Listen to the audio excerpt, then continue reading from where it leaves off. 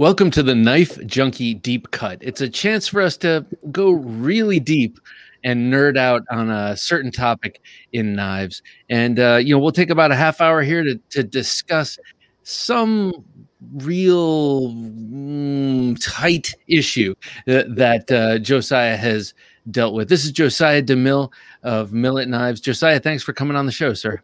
Yeah, absolutely. Glad to be here. Well, last time when you were on the show and we had our interview and I got to know you and know Millit Knives a little bit better. You started talking about some challenges in the morphing karambit, and that's why we decided to bring you back onto the show, because it was you were talking about some really I don't know. I would imagine for a maker who's taking someone else's designs and producing it, you ran into some serious roadblocks on that. And before we actually get to the topic of the morphing karambit, I have to tell you, one of my awesome listeners, Mr. Fileto, gave me his Perpetua because he heard me going on and on about how I missed out on it and how much I like it, and he hooked me up. I love this knife. Cool. Yeah. That was an interesting project too. Interesting how? Oh, a lot of respects. That knife started out right after the patent ended with Benchmade to do that style lock. And so there was a lot of research done as far as navigating the legalities of producing that knife after the end of that patent. And, I have to still be careful because the term axis lock is actually trademarked by Benchmade. And so even though it's a similar locking mechanism, you can't use that term in your marketing campaign, And so a lot of people have gotten really creative on what they call that now. But, and that was just one thing. And that was really kind of our first knife at that entry-level price point. And so it was very interesting dealing with the partners that we had on that and getting the price down on an American-made product that it could be sold the way it was. And it definitely presented some challenges. We talked about, or we're here today to kind of talk about some of the challenges, and there was definitely some on those, and those that got into that knife, especially on the first round release, excuse me, there was some material issues.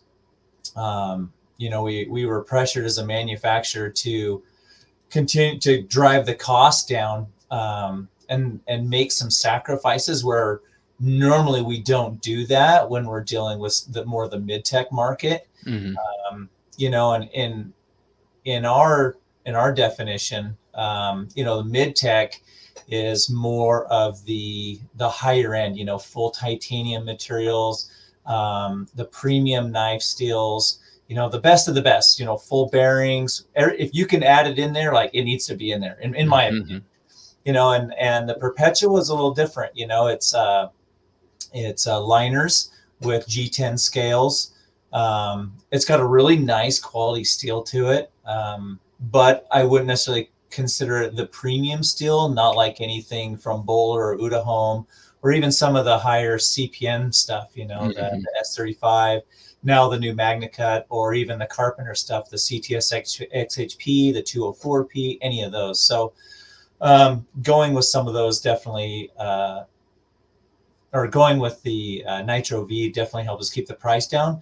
But being the nitrogen infused steels, it offered a pretty good steel for what we offered it at. So, we had to really kind of evaluate that and how we were going to approach it. And unfortunately, we ended up, like I said, getting kind of pressured into using a steel on the clip. And the clip is one of the big factors that we took a lot of heat on the first round of those.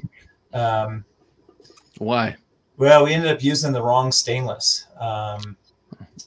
In order to maintain the spring properties, you have to use a 400 series grade stainless.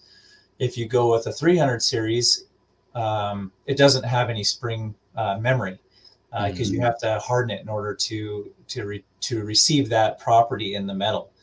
And so even though you can make thumb studs, you can make pivots, you can make back spacers out of a 300 series stainless, and it makes beautiful parts, especially fresh off a machine.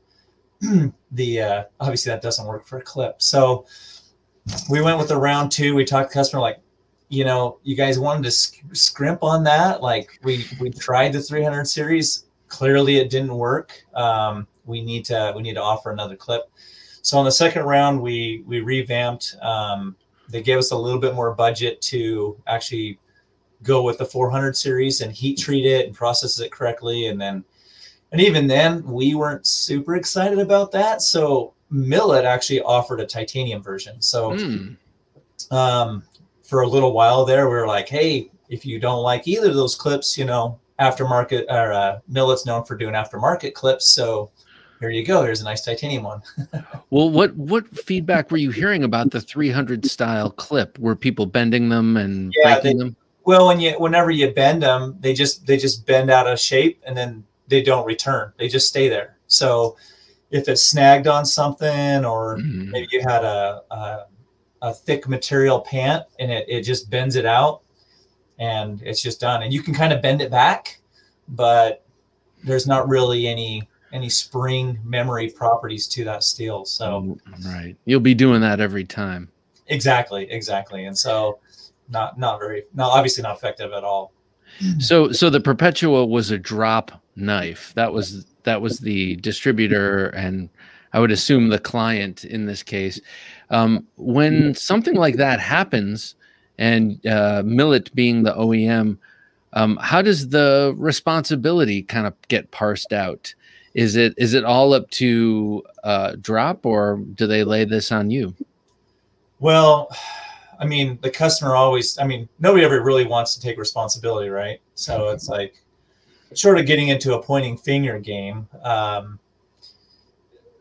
we try to do the best we can to outline what we're doing in a project. So when a customer approaches us, there's a really fine line that we dance, like, hey, okay, what do you want? I mean, we will satisfy what you want. And coming from a job shop, machine shop background, the way that process works is a customer will approach us, they'll give us engineered blueprints and say, hey, we need you to make this.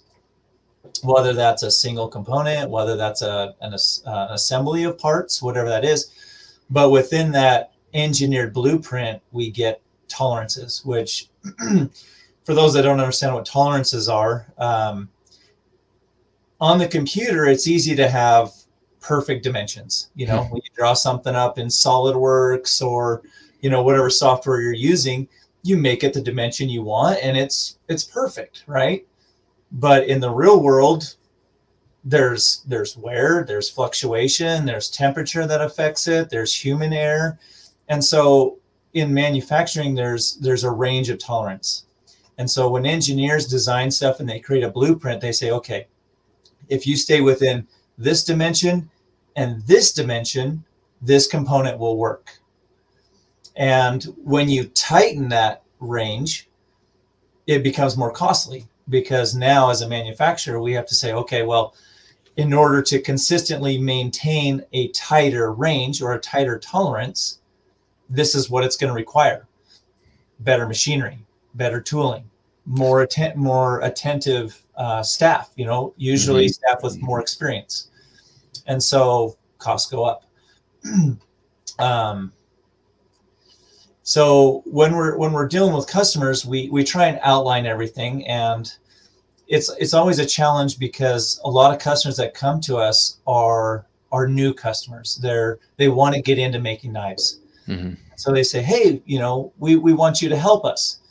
And so we say, well, okay, we can offer recommendations, we can point you in the right direction, but realistically, I really try to avoid telling somebody what to do.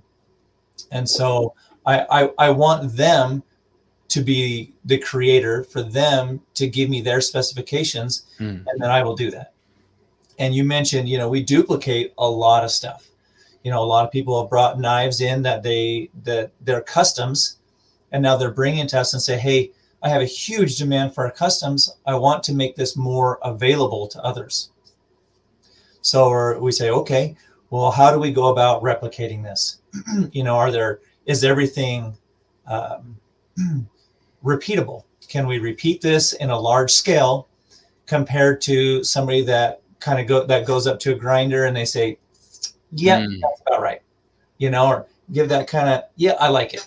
You know, how does my shop create your art in a way that's acceptable by your standards?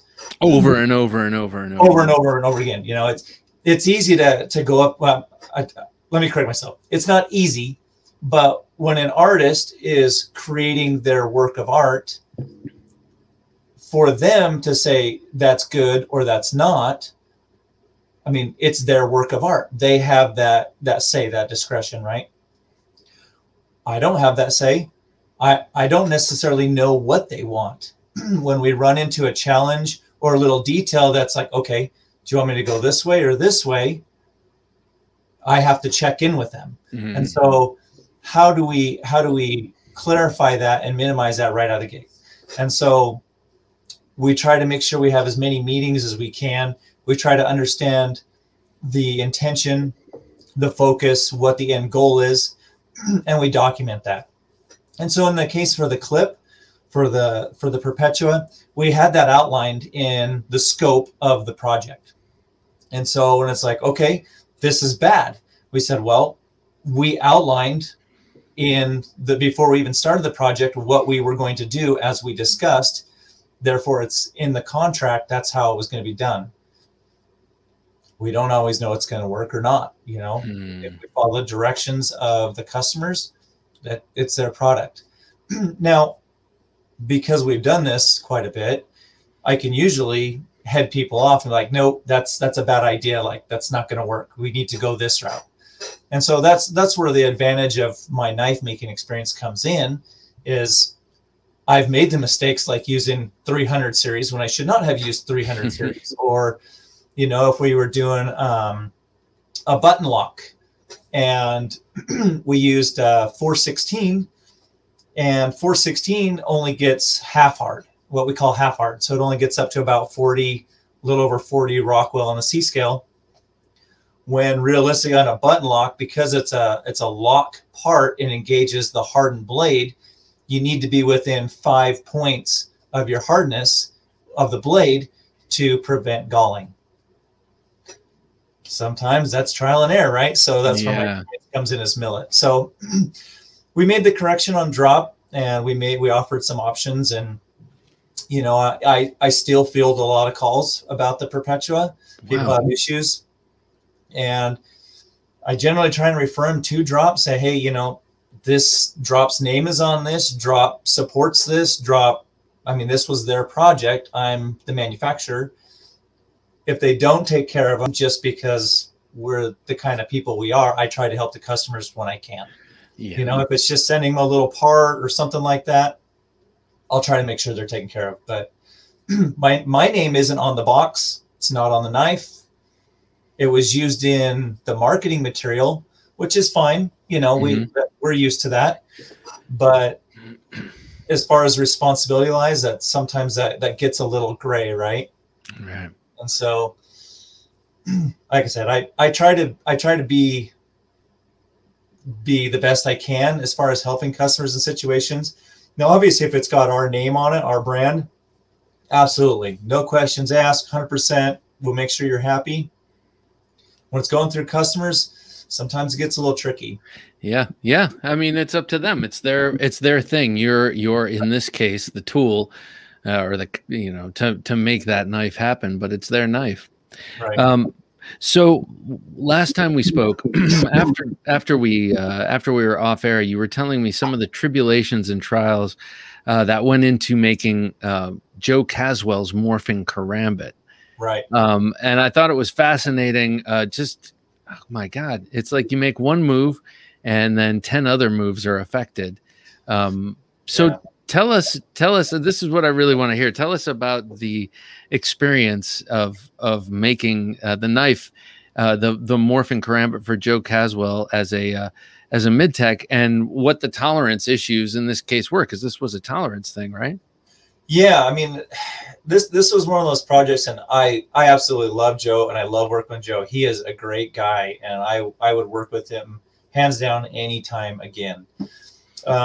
you know, he approached us with this project, and I looked at it and I knew it was going to be a challenge out of the gate. But this was definitely a situation where the issues started kind of spiraling out of control. And, you know, the first issue we ran into was the anodizing. So on that knife, we used a 7075 grade aluminum. So the best grade aluminum you can get. And we CNC'd out the frames. And so the specifications were 7075 aluminum. We're going to send it out. We're going to get it hard anodized. Now, anodizing varies quite a bit depending on materials. You know, when you talk about anodizing with titanium versus anodizing in aluminum, it's two very different processes. It requires two different application techniques, different setups.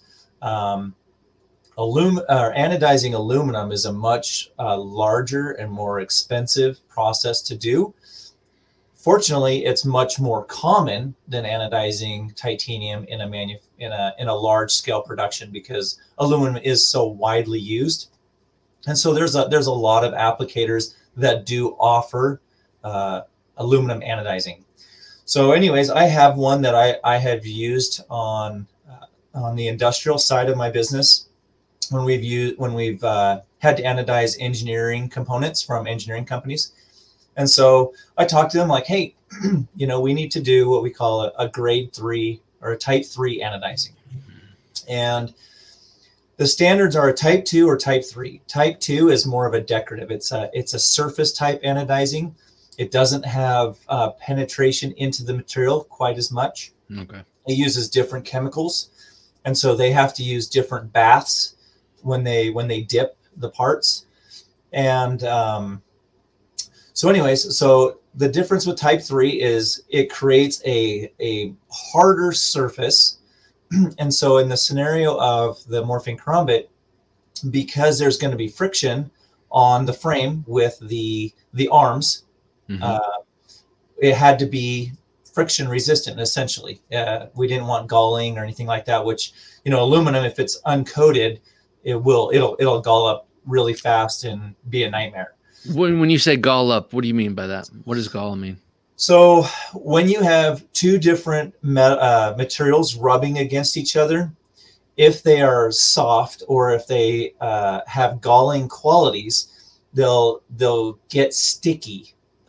They'll heat up, they'll get sticky, and they'll all but weld themselves to each other. Oh, okay. You know, we get similar things when you have electrolysis, when you have two dissimilar metals that are together and working back and forth, or even just sitting there. You know, they'll go through a chemical reaction and kind of fuse themselves together. Galling is very similar, but usually it's related to the friction and the heat generated with friction. And on certain materials that are soft, that happens very quickly, and aluminum is definitely one of them. In fact, titanium galls really bad as well. That's the origin of like lock inserts on frame lock holders. Right. Because if you're rubbing direct titanium on your lock arm onto a blade, it will gall unless you treat it with something to prevent that galling. And there's different techniques. Some people have heat treated it. Some people have used lock inserts. Some people have done carbidizing techniques, where they infuse carbide. So anyways, so we're like, okay, we'll get these parts anodized, get them going. Now, this American made run of these karambits, it was a pretty substantial size order. And so we geared all up. We got going on production. You know, we had hundreds of parts made, and we sent them down to be anodized. So my I spec'd everything out on my purchase order, said, hey, I need you guys to type 3 black, get these things back to me when you're done. So while that was out being processed, you know, I started working on the other components, the lock arms, the blade, etc. So the frames come back, and we start assembling them, and they seem pretty good. So I sent a first sample to Joe, and he had some prototypes that he had done in his shop, and he had proofed everything out and engineered, which is fantastic. Joe's great, and he's a very technical mind, and he loves understanding what's going on and how things work. And so we were on the phone nearly every day, just going over, hey, what's the status? How's things going? How's things progressing? What are the issues you're running into? And then we'd work through those issues. So he sends me a message. He says, hey, we got a serious problem. I said, oh, what's that? He's like, this anodizing is wrong. And I was like, well, what do you mean it's wrong? And I'm freaking out. You know, I'm digging through my paperwork. I'm like, no, I got spec'd out right here. Type 3. They returned the paperwork. It says type 3 anodize. I'm like, what's going on? He's like, the friction, it's breaking through this coating and it's starting to stick and gall. And I was like, you know, from my standpoint, I did everything I could do. And so we started investigating and researching. So the interesting thing about anodizing, especially a hard anodizing on aluminum, is there's a certain amount of the coating that penetrates into the surface of the material. And then there's a certain amount that builds up the material. And the anodizers, they can control that to a certain extent.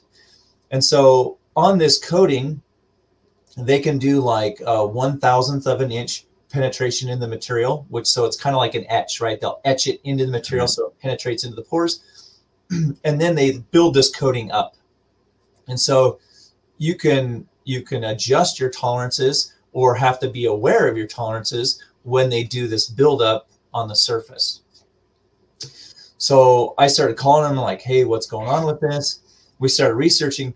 There wasn't enough etch penetration into the material for one, and then there wasn't enough buildup. And so whatever that applicator did, they shortcutted it essentially. They did the real cheap anodizing.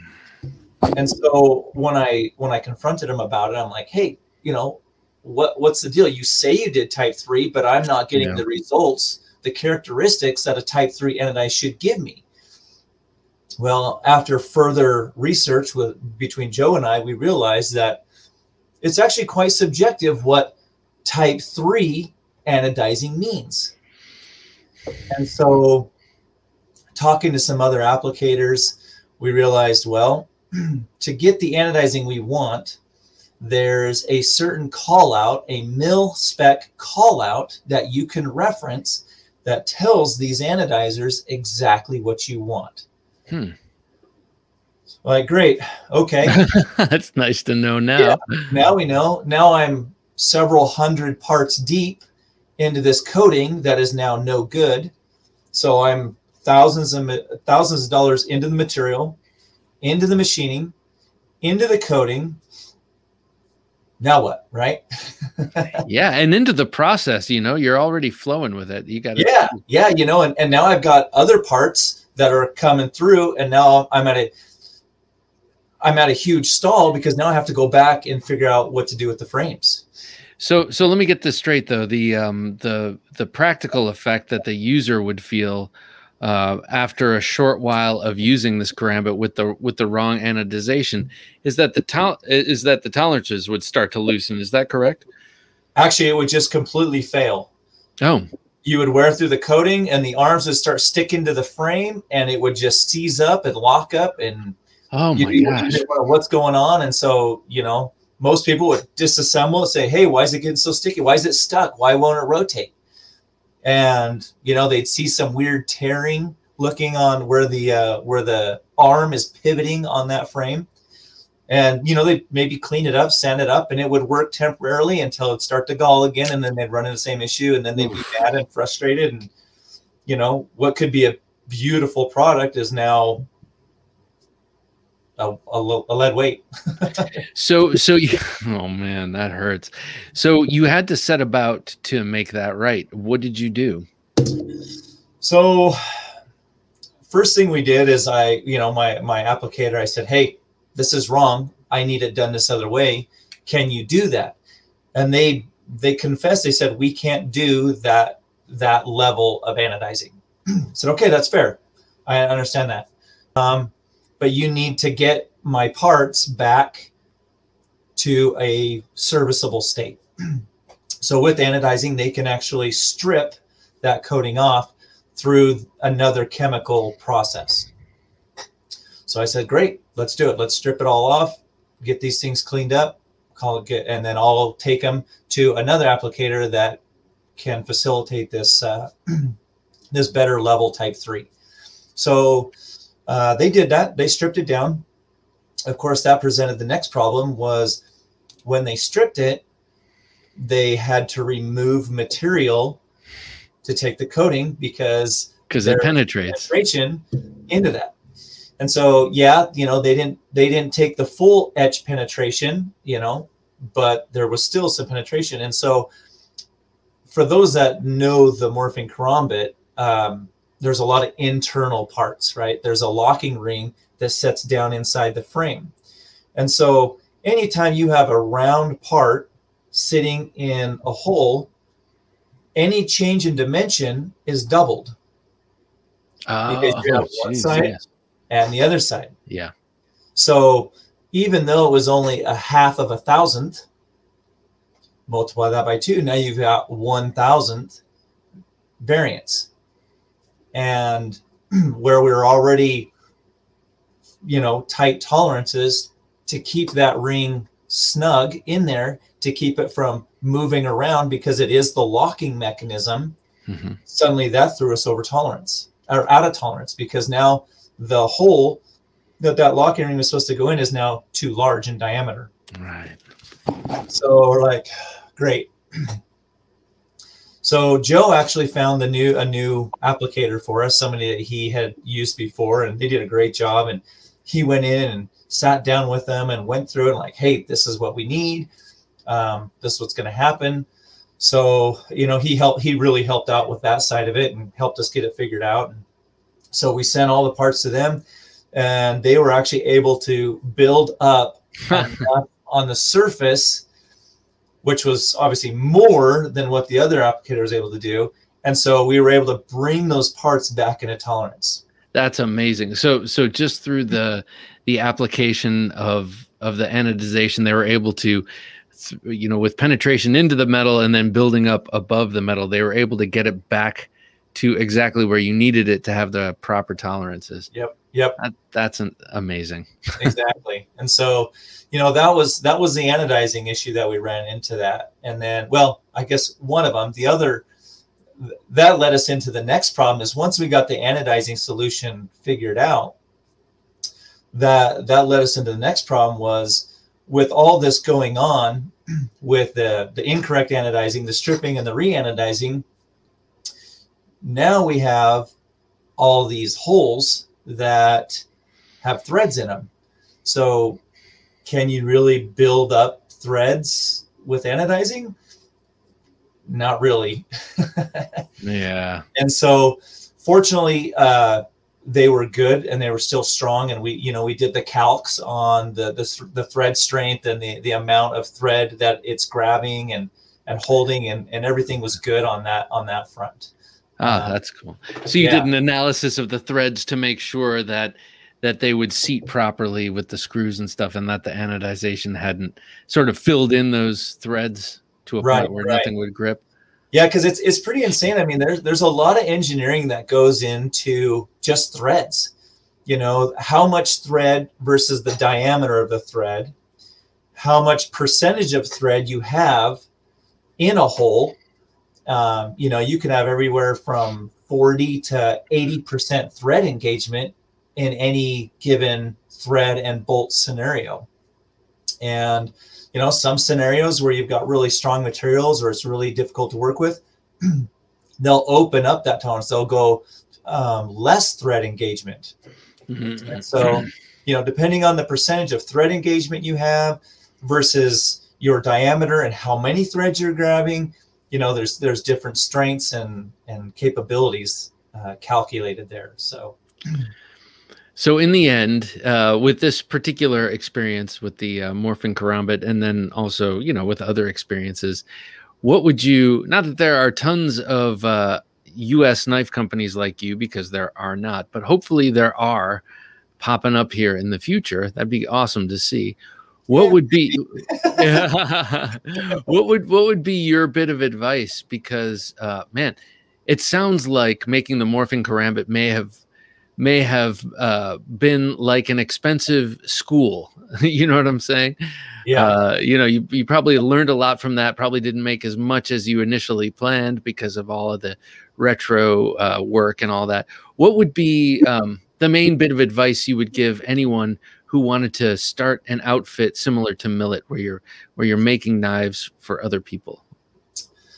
I guess realistically is the biggest thing would be just understand the project. You know, try to understand the full scope before you get involved, because it's always the little unforeseen things that will get you.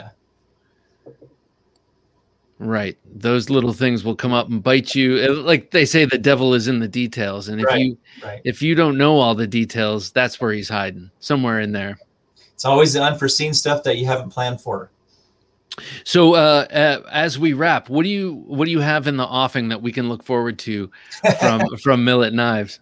Man, I was actually thinking about that before I came on, and we've got probably 10 customers that we're working on their stuff right now, and a lot of them are new companies that are coming up with some really cool stuff. A lot of them I don't necessarily want to say just yet, just because they're going to do their own intro into the market and come in with a splash.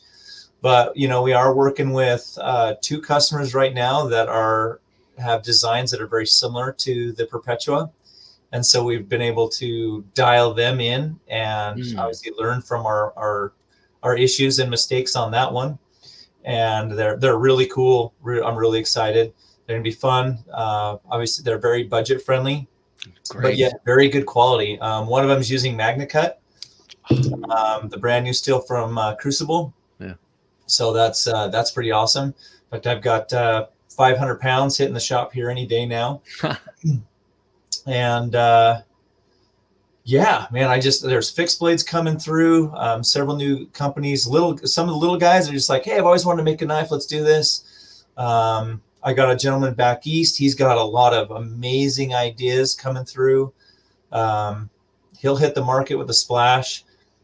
We got some chef stuff, some kitchen knives, chef's knives coming through, of all sorts of variety. Yeah, it's exciting stuff. And we've got a new collaboration with, and I'll actually drop his name, designer called, his name of his company is Titanium Designs. Titanium. Oh, Titanium Designs. Okay. Yeah. So we've got some collaboration stuff for folders coming down. Very intricate, very detailed stuff. Really excited about that. Yeah, you know, we've talked about some of the past. You know, our buddy up in Newfoundland. Yeah. He's chomping the bit. Antsy to do some stuff, so we got some stuff that works with him. Cool. But yeah, I'm really excited. It's a good time at Millit Knives. New customers, existing customers.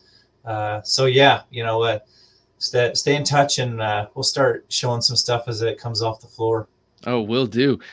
And it's a great time. It's an exploding market. People are just more and more and more into knives, and especially into high quality, and everyone loves American made. So there you have it. So Josiah, thanks for coming on. I also want to remind people that you don't just do collaborations and OEM work. You have your own shingle. You have your own designs. Of course, you got to do what pays the bills first, right. but you are working on your own designs as well.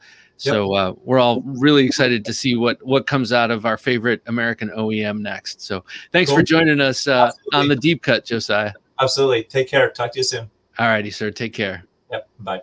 Bye.